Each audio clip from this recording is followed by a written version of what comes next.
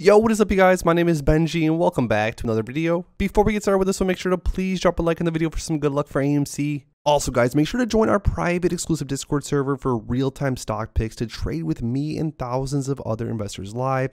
We talk AMC, we trade options, and much more. So go to the first link in my description and join our private exclusive Discord server. Alright guys, it's just in, we have some absolute whale purchases of AMC as of yesterday.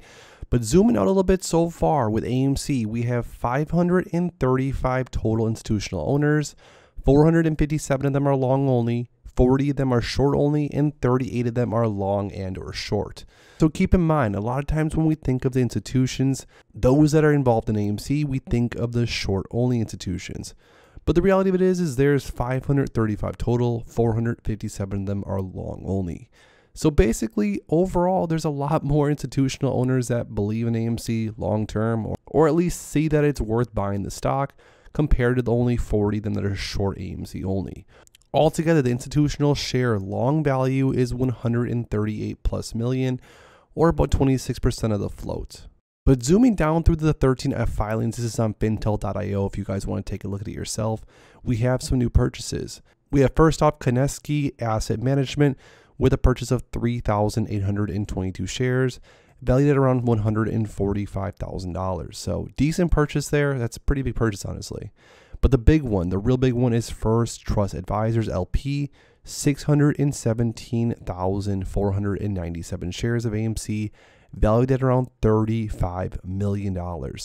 So for whatever reason, First Trust Advisors LP decided to drop a bag, $35 million worth of AMC, even with AMC not being at the cheapest price it's been at. They are buying AMC for a reason. Now, I don't know the exact reason. It could be for a few different things.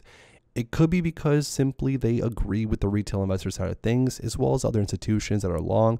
They agree that this thing has the potential to go to the moon, or maybe they're buying AMC to hedge the rest of their portfolio. AMC being a negative beta stock, it likely will move upwards if the rest of the market trades down, and there's a good chance that we go through a downturn sometime soon here. It's just my opinion. But scrolling down here, we see other institutions buying a lot of AMC. Just a few weeks back, we saw Morningstar Small Cap Value Fund buy 119,000 shares of AMC. We have tons and tons of funds that have been buying AMC over the last few months, and most of them are still holding. We really haven't seen that many of them sell any of their shares. So again, what I'm mostly fascinated by is, why are these institutions buying so much AMC? What do they see in it? Do they agree with the retail investors, or is it something else that we might be missing? But if you want to stay up to date with everything else that's going on with AMC, because trust me, there's a lot more to go through, make sure to please subscribe to my channel with notifications turned on so you never miss out on a video. Also, drop a like in this video for some good luck moving forward for AMC. And lastly, go to the second link down below in my description and join my private exclusive Discord server. Thanks as always, guys, and I'll see you in the next one.